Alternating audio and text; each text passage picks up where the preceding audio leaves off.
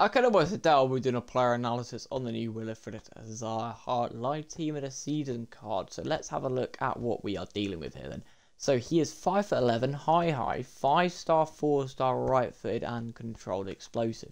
He can play left wing, left mid, centre forward or striker.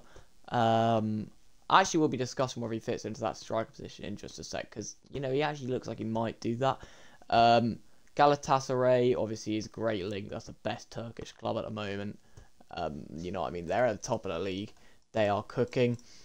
2 points clear of Fenerbahce, so it could all change. But that's not what we're here to talk about, considering the two have still got to play each other, obviously.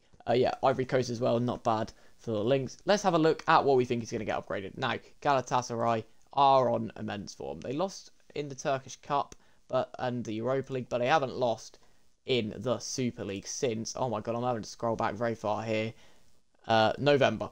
So they're probably going to win too. They're always winning. They've got 4 fairly easy games in there as well, which I think that they'll definitely win by considerable amounts, like they did on Monday night to Antalyaspor, 4-0. So I think he'll definitely get both upgrades to here.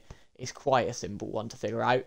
But let's have a look at his stats. So, 96 pace, 94 acceleration, 97 sprint speed is mental. Good shooting. I wouldn't say it's good enough for a striker, but obviously you can put a chem style on it, and I think he will fit in that role very nicely for you. Passing is amazing. Dribbling is amazing. Low composure, but not too low, obviously. Defending's okay. Physicality's great.